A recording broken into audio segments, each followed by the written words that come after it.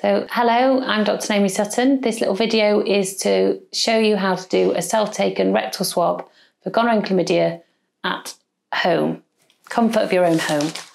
So if you've ordered one from Rotherham, it will come like this in this envelope. Inside is a box. And if we open it up, you'll have a rectal swab, a form, another bag, and an instruction leaflet. If you have ordered rectal swabs, you're probably going to have other swabs to do, so a urine and sometimes a pharyngeal swab, or a vaginal swab. They will all be enclosed within the same box, but for the purposes of this little video, this is how to do the rectal one. This is an example of the rectal swab. So it's an orange tube, and if you open it up, there's the swab inside, which is pink.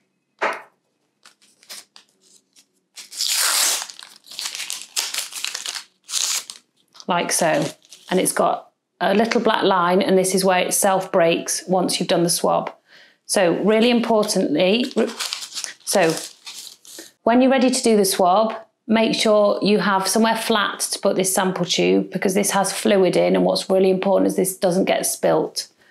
So put this somewhere flat, screw off the lid and put that somewhere separate.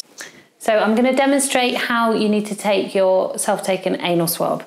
So inside the packet there's this swab which has a orange sample tube and the swab. The first thing to do is to unscrew the lid from the sample tube and put it on a flat surface, and make sure that you don't spill the fluid that's contained within. Next thing to do, obviously you're going to wash your hands, but the next thing to do is to unwrap your swab. It's a pink swab and there's a self-breaking black line on it. So the cotton bud end needs to go into the bottom. So if we pretend this is the bottom, it needs to go in, so there's no point brushing it around the edge. It needs to go into the bottom at least about 1.5 inches or 2 to 3 centimetres, and then it needs to rub up and down the anal walls for up to about 10 seconds. Okay, once that's done, take it out and pop it into the tube. It self-snaps off at the black line, and then make sure the lid is on tightly and the silver foil isn't pierced. Once you've done your sample, this is a really important thing to do, is to fill the form in properly so that we can get the results back to you. So you need your first name, your surname, your date of birth, your postcode, the date of the test, whether you're male or female or other, your sexuality. This is really important to tick if you're happy for us to send your results via text message to your mobile. Fill in your contact details, so ideally we want your address, your mobile number, a landline if you've got it, and an email address. And again, please tick here if you're happy for us to leave an answer phone message. Normally we wouldn't give results over an answer phone message, but we'd just get you to phone us back. And then make sure that you tick this is the rectal sample, and then this is the label that's going to go on your sample itself. So you want your first name, your surname, your date of birth, and the date of the test. Once that's all filled in,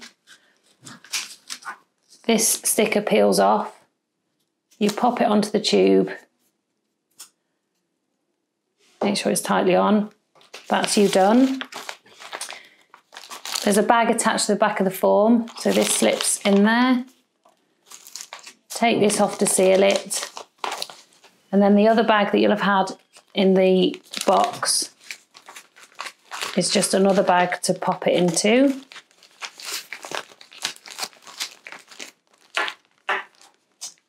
This can be tricky, but if you just hold the corner there,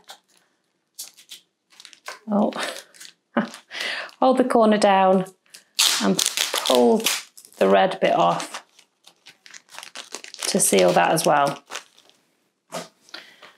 Then this just pops into the box. Again, you might have more samples to fit in.